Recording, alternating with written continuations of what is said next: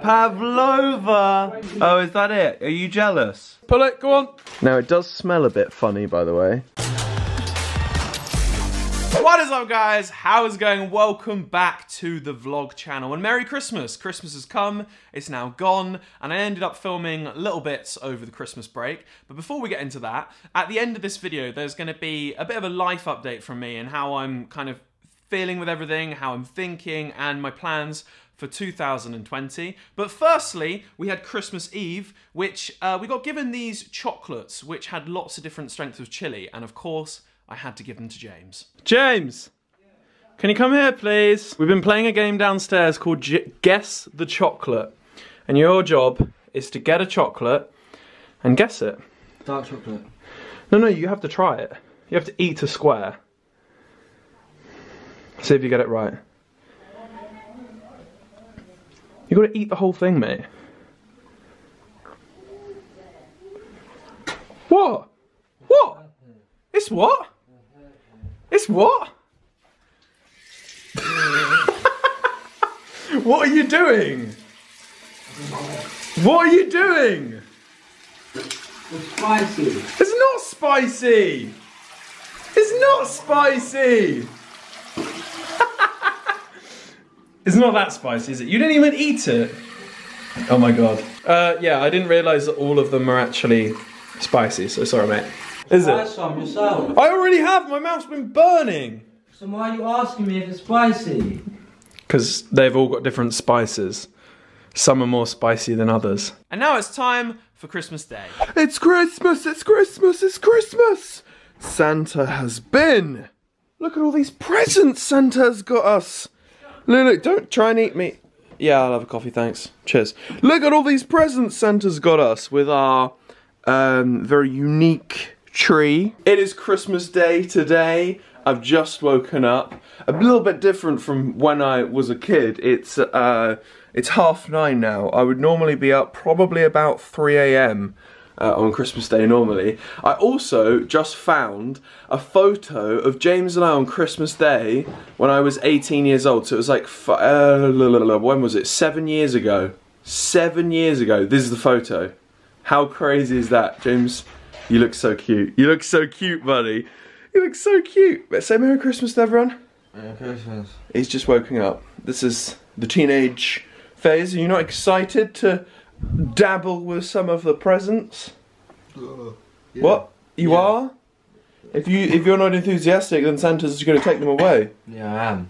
Today, don't worry. We're flexing with the Gucci socks. We're flexing everywhere. So I'm just going to walk up to people and be like, do you like my socks? We started opening presents about 30 minutes ago and James is still trying to open his first one. Well, it's not my fault you chose the most hard to get into box. Got a lovely present from James. This candle that I love is a pomegranate candle from the White Company. Absolutely love that. Got some Woodford Reserve whiskey. The dogs have got some dog biscuits, but you guys cannot eat any more. And Dad has got a sparkly bottle cooler. Look at that. Dad, you're going to be... Is that your Christmas present? She's like crying, but she loves it also. Lulu, is that a Christmas present? Show us! And then Millie thinks she's getting another present. Oh, is that it? Are you jealous? Are you jealous? You think that Millie's getting another present, do you? Now, it does smell a bit funny, by the way.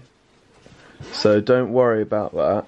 When you open it, there's, you know, bath lotion, but there's also some head stuff as well.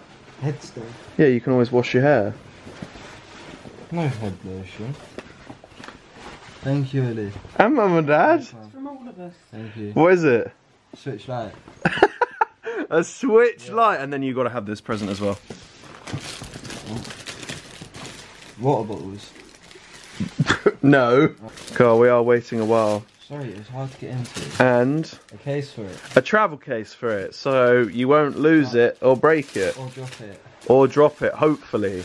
Hopefully not. Hopefully not. So I do just want to jump in here because I know that some of the comments are going to say that James looks very underwhelmed. He doesn't look enthusiastic.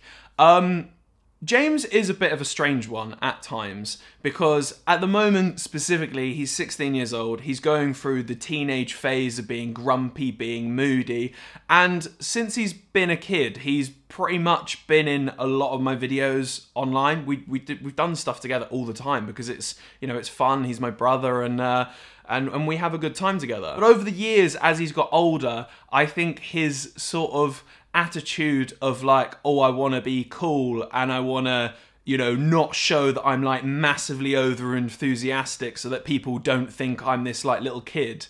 And that's just a natural progression of how he's grown up, and hopefully he will mature soon and become an adult. But he was very, very grateful for the gift, and he said to me a million times how thankful he is, and I know how thankful he is. I think he just finds it hard, firstly, to show emotions. James doesn't really show any emotions whatsoever, and I think he finds it sometimes quite awkward when there is a camera filming him, even though we've been doing this for like 7 years. But that's just him, and yeah, just wanted to say that before people start saying James doesn't appreciate these things. Here we are, look at this, the Christmas dinner. Sally has pulled it out of the bag. We've got some food. What's going on in here? Oh, got some green beans, love that. Brussels sprouts. We have cabbage, red cabbage, and we have some carrots. Where's the turkey? Where's the turkey? There's the turkey. Well, the remains of the turkey. Oh my word! Is that the stuffing? Is that the stuffing? Oh my word! We got to say a massive thank you to Mum. Everyone in the comments say thank you, Sally. Merry Christmas, everyone. Merry Christmas. Right, I want to see this turkey. Where's it at? Where's it at? It's in the oven. It's in there. Oh, look at that! Lovely, lovely, lovely. James, are you excited for this Christmas dinner? It'll be alright. It'll be alright. Yeah. It'll be alright. I must say as well, I love these miniature crackers. How great is that? What do you think what do you think is gonna be in there? The miniature cracker? Money. Jewellery. I think yeah, maybe jewellery. Jewellery. Jewellery. Is a hat gonna fit in there? Yeah, that's what I was thinking. A hat, a joke, and a toy or something. Look at these potatoes. Now, this is how you cook a potato, guys. Crispy. The crispiest potatoes you'll ever get your hands on. Oh, James has got his meal first. Right. What do you look forward to most when you have a Christmas dinner, James? Potato. The potato. What about the turkey? Turkey's not that nice. Really? Chicken's better. Okay, but you like the potatoes? Yeah. Mum does the best. Oh, the best roast potato. The best roast potatoes. I think I'm with you on that one. She does, doesn't she? Yeah, Ian agrees. Ian agrees. I don't know what else. See, he's trying to get some more airtime, maybe, you know. He's pull it, go on. Oh, I won. I won. What have I won? I've won. Wait, did you win this? No, that's a peppercorn. Oh. What is it? It's a pepper cap. Yeah. Oh, it's from the pepper. What have I won? What have you won? You've got a hat. What have you got in I've got a hat. And I've got... It did fit a hat in it. You know It did get a hat. Got a weird key ring. Put on your car. Is it weird? James, would you like this key ring? I can't even get... There it is. It's like a mask key ring. Are you sure? Wow, look at that. The Pavlova. Damn. Wow. Are you ready? Well, that was Christmas Eve and Christmas. Had a lovely time. It was really nice seeing the family, seeing my cousins, seeing my auntie and uncles. And yeah, it was just very relaxed. I want to know from you guys though, how was your Christmas? Leave it in the comment section below. So this is the section of the video where I'm just going to talk. I'm going to talk about how I feel about things, a little bit of a life update, because I feel like I need to. I haven't done one of these videos where I just sit down and talk for forever. Like forever. I can't even remember the last time I did it. And I think it's important to get my voice and how I feel out there as well. And to also get feedback from you guys, because that is the most important information I can receive from this. So we're just gonna rewind and go from like when I started YouTube. I started it in my bedroom as a complete hobby. There was no way of earning an income and it was just fun. You could make whatever you want. There was no pressure of any schedule. You could just do anything and there was a complete freedom. And that freedom then led to meeting amazing people, that were in the YouTube community. You know, I have such an amazing friendship with Joe and Casper, and I will always cherish that friendship. And, you know, moving in with those guys pretty much into their house, and you know, doing the videos on a weekly basis and always being in each other's stuff was insane. Traveling, we traveled so much. We went to all these different countries, and we were just constantly filming, constantly churning out content all the time. Obviously, with everything in life, things come to an end, which sadly they did. Everyone kind of moved out, they got their own places, and now pretty much everyone in our group has a girlfriend, which is great. I'm so happy that everyone's really happy in the group. It's a shame, and I think I constantly think back to the times where we used to make videos and do things all the time. And unfortunately now it's not the same. None of us really film together because we've got different strands of content that we want to do, or we've got different aspirations and different goals, more focusing on business stuff. And I think that's partially a reason where I feel a bit like stuck at the moment with YouTube, and I want to be able to change and feel better and re-inspired about things again. Because it used to be so enjoyable and I was so happy when I was filming with friends all the time, to then not doing that at all and just filming on your own, and obviously I film with James, is just very different. And it's kind of what I've grown up with doing, and filming on YouTube has now just like stopped, and it feels like I'm very much on my own, doing the content that we're doing, and that's that. I have very mixed feelings about YouTube. Like, 1 minute I absolutely love it, then the next I don't, then I like vlogging, then I like making main channel videos, and it's just a complete like up and down of like how I'm getting on with this incredible job. And firstly, I want to say I am so thankful. I'm blessed to have been able to and still be doing this for 9 years on, you know, something that started as a hobby, which I had no intentions of it ever going anything more, to now being in the position where like I am now is just honestly incredible. So I really do mean this. Thank you so much for all the support, because it's crazy. It really is. It's mad. Like, the things that I've been able to do because of your guys' support is just incredible. It really is. So thank you so much, honestly, like from the bottom of my heart. It really, really means a lot. With YouTube, you're constantly having to adapt your content to meet the needs of viewers. As time goes on and as change happens, things become old. Like, you know, the videos where we'd sit there, 3 of us in a line, 3 of us guys, we'd do like a little challenge, 10 minutes, boom, done, that's the video. Now it's very different. You know, it's a lot more about trends, it's a lot more about doing the bigger, better videos. And a niche that I found was the food videos, and that was primarily because of Evie when she was eating Wotsits once, and she was like, oh, you should make a video of like foods you don't like. And the whole food trend started because of that specific moment. And we've been doing food stuff for a while, and I like it. You know, who doesn't like sitting there eating food? But also, it doesn't make me feel great, because I have for a while been trying to like put my mind and my body and my health in a position that I'm like really, really happy. And unfortunately, I feel like I've let myself go a bit. And I think that's down to when we normally film. We film kind of like three videos, 3 days in a row.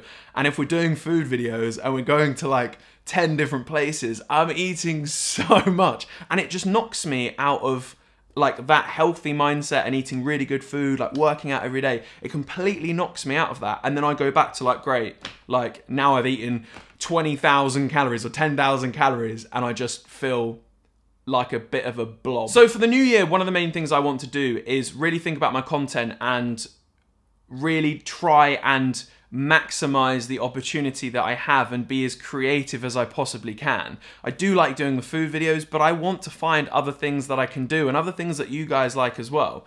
And you know, if there is anything in particular that you really like watching or you'd really like to see, like, please leave it in the comment section below, or tweet me or message me on Instagram. I always massively appreciate all of your feedback that you give me. I just feel like I'm not creatively stretching myself. And from when I used to make videos way back in the day, okay, I wasn't stretching myself as much because, you know, we'd just sort of sit there and do a YouTube challenge video. I still feel like I'm kind of doing the same thing. And when I started purely as a hobby, I was learning special effects, I was doing sketches, I was just doing loads of random stuff. And I'm not saying I want to do random stuff, but I just want to like see what else I can do and what else there is out there for me to get involved with. I've decided that I'm going to take a month break from January the 11th till February the 11th. I've decided this because a couple of things. I want a month to think about what I really want to do without the pressure of having to film and upload a video every week. And in that time as well, I'm not going to be stopping making content. I want to actually vlog a lot more. Vlogging is one of the main things that I really enjoy, that I feel that I don't have a pressure to do anything, and that I can just pick up the camera, talk to you guys, feel that interaction of me and you back again, because I don't feel like that at all when I'm eating every item off a menu. Like, I don't feel that close interaction at all. I feel like I'm just eating and people are watching me. And I want to just show a bit more of my life. But that being said, I also then have a conflicting situation where I feel that, you know, 5-6 years ago, you could do anything online, you know, be this happy-go-lucky person, and you'd have loads of people supporting you. And now I feel like YouTube and the internet is a place that really is just a place to criticize. It's to criticize, it's to mock people, it's to put people down. Yes, there are amazing supporters like yourself, so thank you. But it is just, I feel like online space in general is just turning into a bit of a negative place, which is not why I wanted to get involved in it at all. So that's another thing. It's like the more private life I then share, the more I then get criticized and judged and sort of pointed the finger at. So it's like a bit of a lose-lose scenario. I think I need to manage and juggle that properly and feel like where the sweet spot is. In that month as well, I'm also going to focus on a lot of other content like my Instagram, TikTok for one. If you're not following me on TikTok, then you definitely should. Just because I like those other forms of content and I feel like I don't focus on them because honestly, I'm only focusing really on the main channel videos, and I know it might seem that, you know, I'm not working hard enough because I'm only doing one video a week, but we do it in stages so that like we'll film really intensely for a whole week, and then the next week will be like editing, and then the next week will be intensely filming again. I'm very lucky and very fortunate to be able to be my own boss and do that, but I also want time to dedicate to the other social media channels so that I can be a bit more creative and do some other things as well. Aside from the YouTube and the social media platforms, one thing that I don't talk about is other investments and companies that I'm involved with. That was one of my aims over the last couple of years, is to work with other companies and add my expertise and my marketing skills and what I've learned over the last 9 years to improve companies and help them. So about a year ago, I invested in a company called Catalyst, and we're a company that provides a service for influencers, celebrities, brands to create something that they want to create. We want to create a brand for them.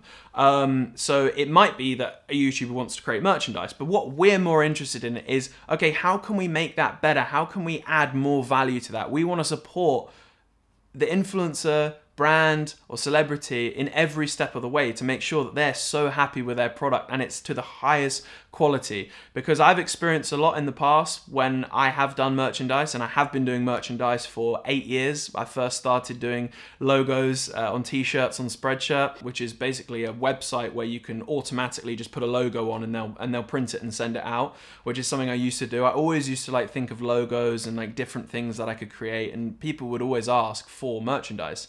So I first had that experience. I then went to my local print shop and I would get stuff printed. I felt like I was never given the proper advice, and I didn't have a team around me that I don't think cared enough to make it the best of what it could be. So that's why I really got involved with Catalyst, because I was like, I don't want that to happen to other people. I want them to create something that they really love and it to be them. I also own part of an alcohol jello shot company, which yes, it is quite random, but they're friends of mine, good friends of mine, and I always support the people around me, and that business is doing absolutely amazing. It's called Slurp. Obviously, if you're not of age, you will not be able to try it or anything, but it's in America at the moment. We are stocked in pretty much everywhere, and I always would go to like parties in LA and people would try and make these jello shots and they were just always awful. They saw a gap in the market to do this. I thought it was really cool, so I decided to get involved. Another company I got involved in is a company called Barley Juice. We are one of the first companies to create pure 100% mangosteen juice from the mangosteen fruit, which is a rare fruit that grows in Indonesia. It was awesome to get involved with those guys. They are the same people that did the Slurp alcohol jello shots.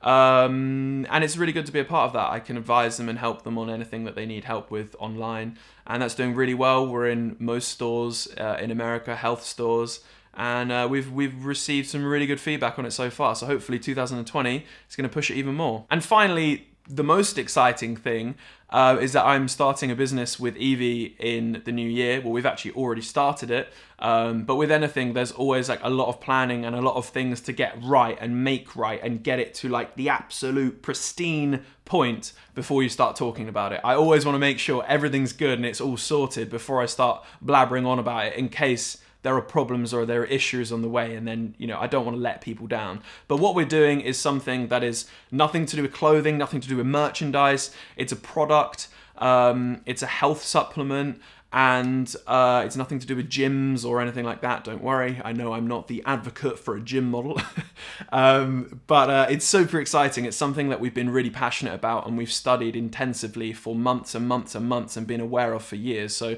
it felt like such a natural thing for us to both come together and be involved in. And that's going to be one of my main focuses for the new year. So that's also where a lot of my time is spent, is on these other businesses, as well as doing all the content for YouTube. And I want to get to a point where I'm enjoying everything. I don't want to do something if I don't enjoy it. I want to be happy and have fun with it. So yeah, that's pretty much all the talking I wanted to do. I've been talking for a while. Thank you for listening to me talk. I hope it actually makes sense. But I feel like I needed to get that out there. I needed to get it out there and just talk about it, because it's been on my mind so much recently, and I just want to get into a position and a headspace where I'm really happy about YouTube and I love what I'm making and I'm really happy and enjoying it.